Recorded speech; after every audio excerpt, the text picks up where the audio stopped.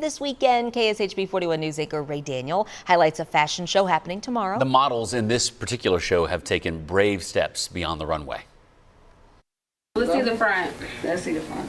Oh, okay. It's almost time for these models to take the stage, getting their outfits ready at 79 Rows. And I like being fabulous.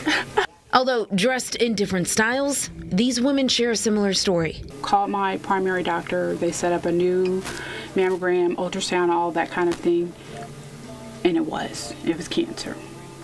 It was rapidly growing. I had mono triple negative third stage breast cancer, which grew from the size of a golf ball to a tennis ball over the heart within 2 weeks. Both were diagnosed with breast cancer, going through radiation and chemotherapy. Chemo is no joke. It took me down. I had a double mastectomy, a tummy tuck, skin graft. It's that fight Vicki and Melinda are bringing awareness to and walking the runway with 8 other survivors. And they have to learn to love and accept, the new change, whether it's a scar from chemo or it could be like weight gain or different things, and they're loving their bodies, right, just as they are. These are beautiful women, very beautiful women, and that they're celebrating their life. Celebration and strength, things Vicki says she can do because of her support. Who just stepped in, was there with me, sat with me when I needed just someone to sit with me. They've been there, and I just thank them. So, yes, these are survivors of breast cancer, but they are so much more than those 2 words. I'm fierce, and I'm an overcomer.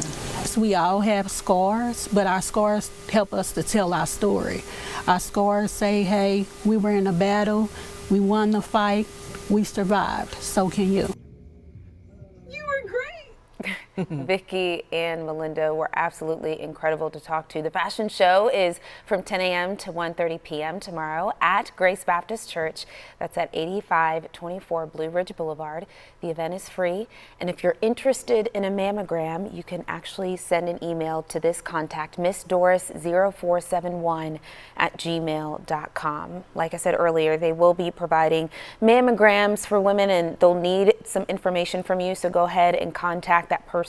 We'll also have that on our website at kshb.com. And the organizer, who is a retired nurse, she's a part of the Black Nurses Association. She says the biggest thing I want people to take away is just being an advocate for yourself, get yourself checked out, and just sharing the message of those breast cancer survivors is just so powerful, It's a great story, Ray, and just on the eve of Breast Cancer Awareness Month, getting ready to start in October, so it's really, really something. And you never think that you're, of course, acknowledging how awful it is, but we get so numbed, like not realizing what they go through. Yeah. Right. Right? And they So put it in important. perspective in a great way. Ray, thank you. Thank you, Ray.